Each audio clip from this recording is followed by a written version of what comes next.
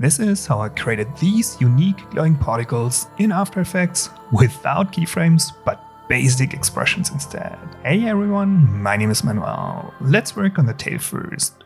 We add a new shape by double-clicking on the ellipse tool and set the size to 10 by 10 pixels. White solid fill, we turn it into a 3D layer. Step 1.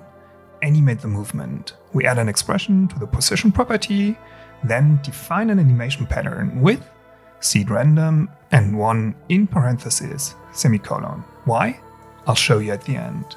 Then we add wiggle and 0.2,500 in parentheses.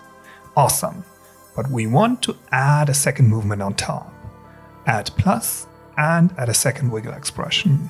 And this time 2,50 in parentheses. This adds some faster and shorter moves on top, which makes it feel more hectic.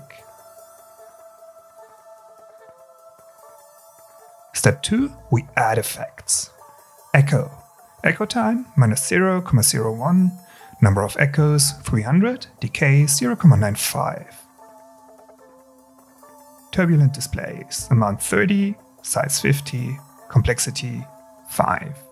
Then we add a glow and increase the glow radius to 50. If you want to learn more about expressions and don't know where to start, check out my free expression sheet. The link is in the description. Step 3. The particle. We add a new round shape by double-clicking on the ellipse tool. Size 20 by 20 pixels this time. We turn it into a 3D layer, then link the position property to the tail's position. We add a glow effect, duplicate it, and increase the glow radius to 50.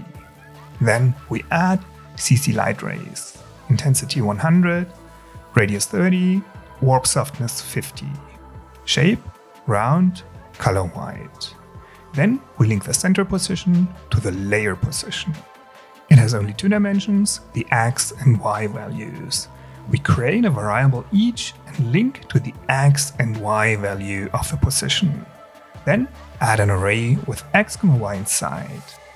We duplicate the comp a few times, change the seed random numbers to have different movements, and add them to one comp. Thanks for watching this video, can't wait to see you in the next one. Bye everyone!